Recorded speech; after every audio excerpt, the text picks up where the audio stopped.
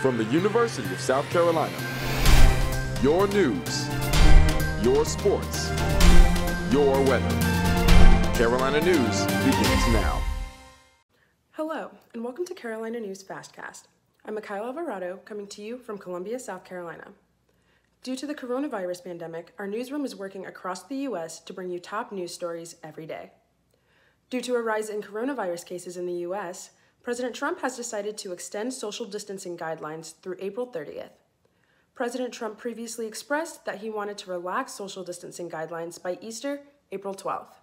His decision to extend them comes after members of the coronavirus task force showed models predicting 100 to 200,000 deaths from the disease in the U.S.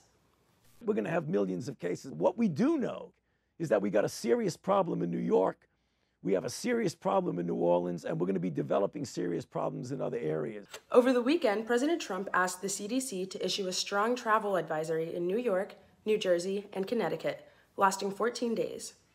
President Trump says a quarantine will not be necessary. The number of cases and deaths due to coronavirus have risen in the United States. According to the World Health Organization, there are around 140,000 cases in the U.S., over 2,000 deaths, and more than 4,000 recoveries. In South Carolina, there are 113 new confirmed cases, bringing the statewide total to 774. And on Sunday, another death was reported, bringing the total number of deaths in South Carolina to 16.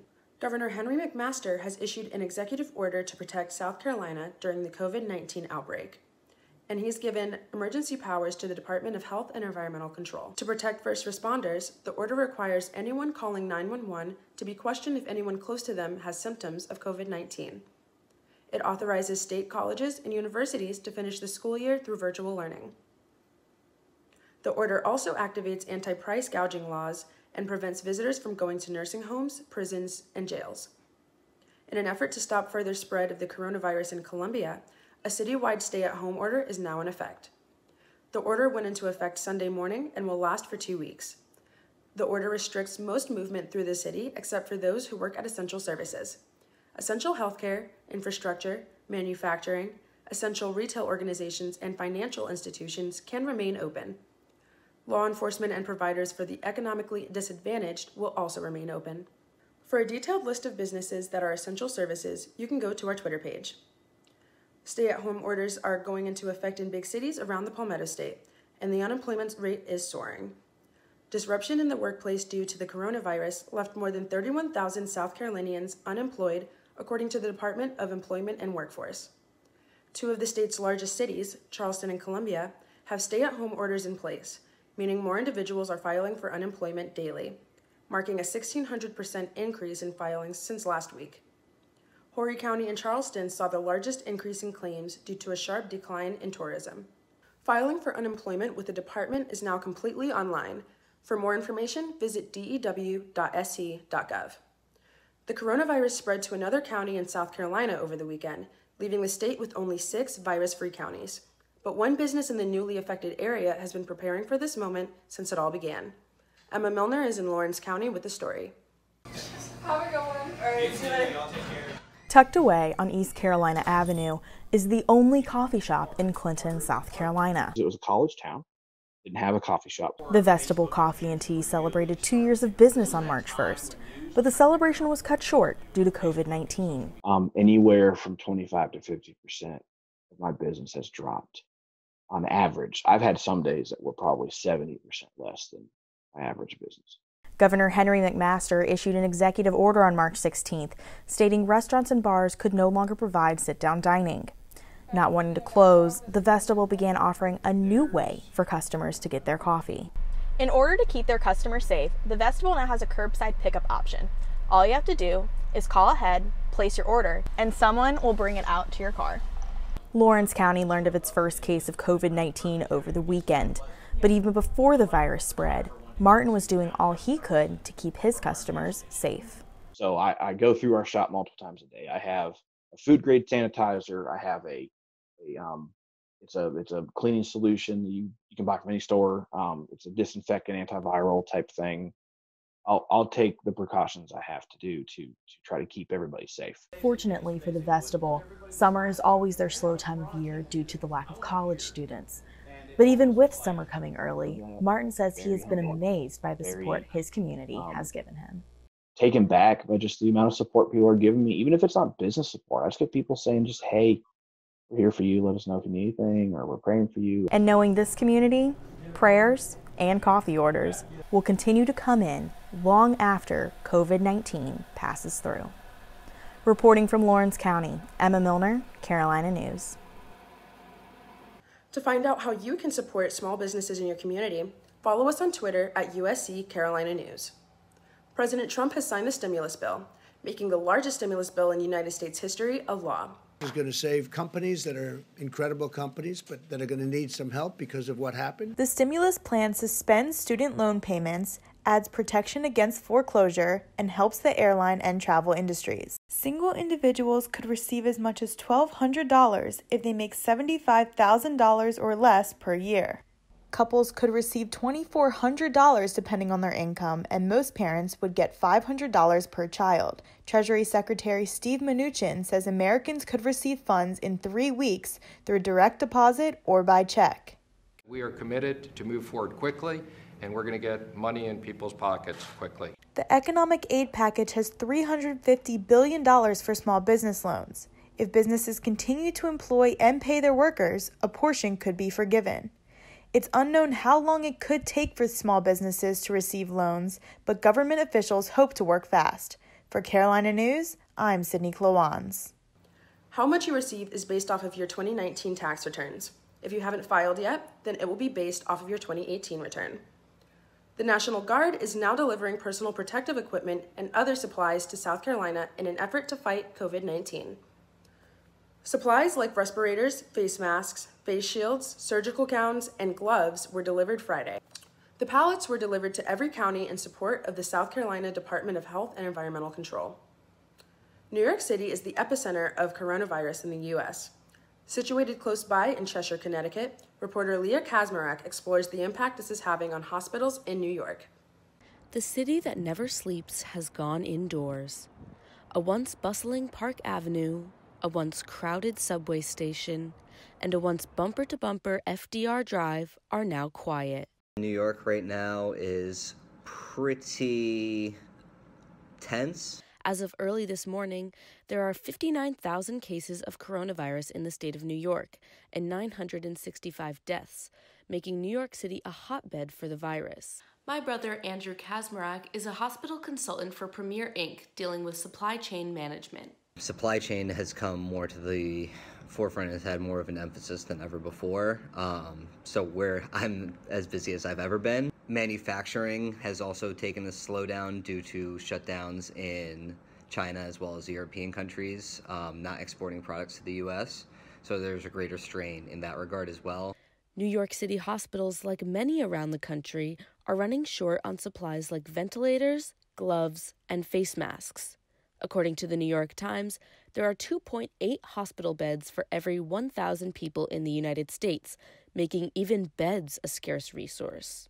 Modern medical care is so amazing that hospital stays aren't designed to be as long as they are for COVID patients. So even beds are starting to become higher and higher in demand, and they're running short on those. Around the country, manufacturing companies have shifted their production to suit the needs of the nation. While supplies are tight for the moment, Kaczmarek and the Premier Inc. team are trusting that hospitals aren't over-ordering supplies. As China begins to pick up production more, we'll start seeing more manufacturing coming overseas as China starts back up. For now, hospitals around the country are making adjustments wherever possible. Reporting from Cheshire, Connecticut for Carolina News, I'm Leah Kaczmarek. Around the country, businesses and individuals are mobilizing to cater to growing needs. The University of South Carolina is working on a solution to the mask shortage that's sweeping the nation. USC's Mechanical Engineering Department is using 3D printers to create face shields for colleagues at MUSC. Faculty, staff, and students have taken the printers home to create essential personal protective equipment for those at the medical center. Students are able to produce between 150 to 200 pieces of headgear a day. USC is planning to ship 500 shields to MUSC next week. The FDA has approved a new 15-minute coronavirus test created by Abbott Laboratories. The test uses Abbott's small portable ID Now platform, where results can be done directly in emergency rooms or urgent care. This new test could accelerate testing in the U.S. However, shortages in equipment used to collect patient specimens, like masks and swabs, could affect its impact. Abbott Laboratories said it expects to deliver 50,000 tests per day beginning this week. Also this week, there are a range of temperatures and conditions in the Palmetto State. Now we'll go to Allie, Cameron, and Rock Hill to hear about what kind of weather we can expect to see in South Carolina for the next few days. Allie? Thanks, Mekyla. Yes, I'm in a sunny Rock Hill, South Carolina, but unfortunately this nice weather isn't going to last much longer. Hopefully you made the most of your social isolation this weekend with the nice warm weather that we had, because unfortunately we have rain on the way. But first, let's look at tonight's lows. Columbia will have a low of 58 degrees, and it's not going to be much warmer anywhere else in the state. Mid-50s across most of the state. It'll creep into the 60s, however, on the coast. Now for tomorrow's highs, it's going to be cold in the upstate with high 50s and low 60s. 66 in Columbia. The record high was 88 degrees in 1986, and we're not going to get anywhere near that. The high for the state for tomorrow will be 77 degrees in Hilton Head. Now we do have a river flood warning for Richland County, especially for the Congaree River at the National Park, so be careful if you're going out hiking or walking around that park. Now for the 5-day forecast, like I said, unfortunately we have rain on the way for tomorrow. Tuesday afternoon showers are expected with a high of 66 and a low of 48. Wednesday will be our coldest day with only a high of 64 and lows of 46. Then for Thursday, Friday and Saturday, we're going to see similar weather throughout the day, 69 degrees being the high on Thursday with it partly cloudy, and then warming up to the weekend of around 72 degrees on Saturday. Now, unlike the weather anchors before me, I don't have a dog which I can take out on a walk to enjoy this nice weather. However, I have 2 cats sitting at the door to my balcony wondering why they're not allowed out to enjoy the nice weather with me. That's all I have for you right now. Let's go to Anya in Columbia, who has the sports for us. Anya? Thanks, Allie. After the 2020 Olympic Games were postponed due to the coronavirus pandemic, athletes and fans around the world were waiting to hear when they would be rescheduled, and finally got an answer today. The International Olympic Committee announced this morning that the Olympics will begin on July 23, 2021. The closing ceremony will be on August 9th, exactly 1 year after the original date. There has also been fears that holding the games too soon would cause further postponement or even prevent some athletes from competing due to logistical challenges and scheduling. No Olympic Games have ever been postponed before, and the International Olympic Committee says celebrating the opening of the 2020 Tokyo Olympic Games on July 23, 2021 is ideal. The sports season has also come to a screeching halt for Gamecock athletics, and for senior spring athletes, an unexpected end to their college careers. Gamecock women's basketball were waiting to play at the NCAA tournament and hoping to bring home the national championship this season. However, seniors Tyesha Harris and Makia Herbert-Harrigan may be able to get back on the court. The WNBA is still having their draft on April 17th, virtually, and both players have hopes of being drafted. ESPN's latest mock draft shows Harris as a first-round pick. We have high hopes for both Gamecock players and are looking forward to April 17th. After the Carolina Panthers released quarterback and former NFL MVP Cam Newton after 9 seasons, they signed a new quarterback. The Panthers signed Teddy Bridgewater to a 3-year, $63 million contract. Bridgewater was 5-0 as the starting quarterback of the Saints last season and is looking forward to playing for his new team. Just taking a chance and believing in me. I'm excited about this opportunity that I have to continue my career in Carolina. That is all I have for you today in the world of sports. Mekyla, back to you. Thanks, Anya. In a time of uncertainty, one man proved that love knows no boundaries.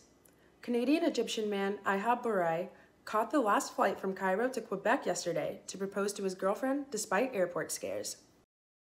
I didn't think we had time to waste, right? I'm potentially exposing my fiance to a very scary virus. I didn't know how much time we would have, but I didn't want to waste any time. Borai took the risk in hopes of being together during the lockdowns in Canada and to support his now fiance due to her family being stuck in Italy. Borai said the couple plans to have their wedding in Italy once it's safe to travel again. That'll be an incredible story to tell the kids one day. That's all the time we have for you today. Thanks for watching, and we'll see you tomorrow.